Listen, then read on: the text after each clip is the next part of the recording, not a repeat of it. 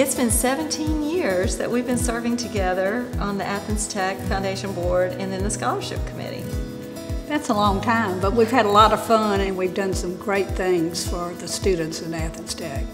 Scholarships to funding. I mean, we learned that sometimes students can't graduate because they owe fees of as little as $50.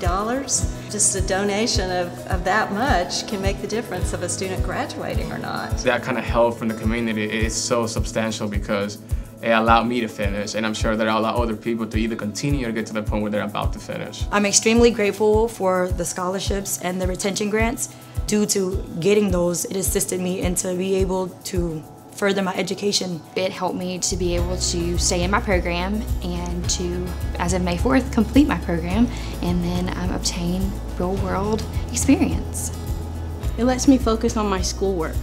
I don't have to worry about financial burdens. Not all students are eligible for the Hope Scholarship. If they've been out of school for more than 7 years, if they're going back for a second degree.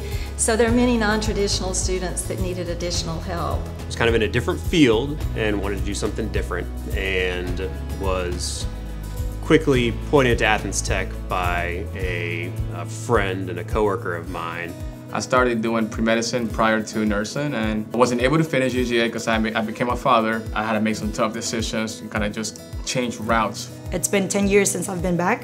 I had to find other means, and the scholarship provided that for me. I started out in the bioscience program. I struggled with dyslexia, so I really gravitated towards numbers.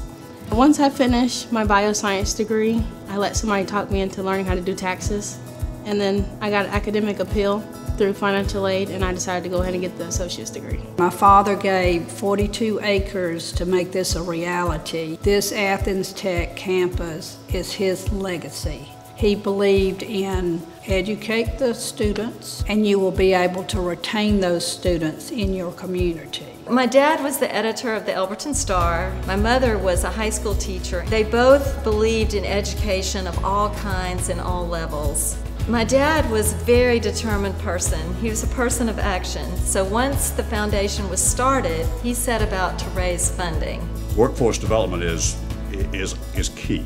That creates more jobs, it creates more opportunity. We need ENTs, we need medical technicians, just to make our quality of life better. I've been able to utilize the skills that I've learned in a more school setting to a more clinical setting, and I've been able to get a job offer. Athens Tech has one of the best hygiene schools in the state of Georgia. They equip you and prepare you to enter the workforce. It's just a motivation, a push to prove myself. I've met or heard from all of the scholarship recipients from the 2 Williford scholarships. Accounts of how much it has impacted their life are so touching and meaningful. I've found love in the people who serve Athens Tech, the people who represent Athens Tech. That's what made a difference. I always ask folks at the hospital, I always ask the ENTs, where did you get your training? Invariably, they all came to Athens Tech. Donating to the Athens Tech Foundation, whether it's a huge gift or just even an annual donation, is a huge way to honor somebody and also to make a difference in the community. Very grateful for Athens Tech and the scholarships that I've been provided.